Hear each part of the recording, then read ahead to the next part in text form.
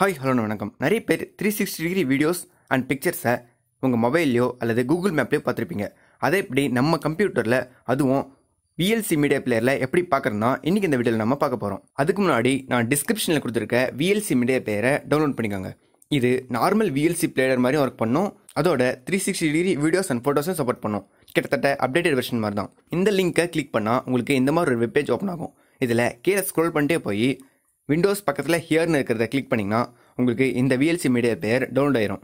இப்போது டவுன்லோட் பண்ண VLC media பிளேயரை இன்ஸ்டால் பண்ணிட்டு 360 டிகிரி ஃபோட்டோஸையோ இல்லை வீடியோஸையோ கிளிக் பண்ணால் உங்களுக்கு க்ளீனாக இந்த மாதிரி வரும். 360 டிகிரி வீடியோஸை நீங்கள் யூடியூப்லேருந்தும் டவுன்லோட் பண்ணலாம்.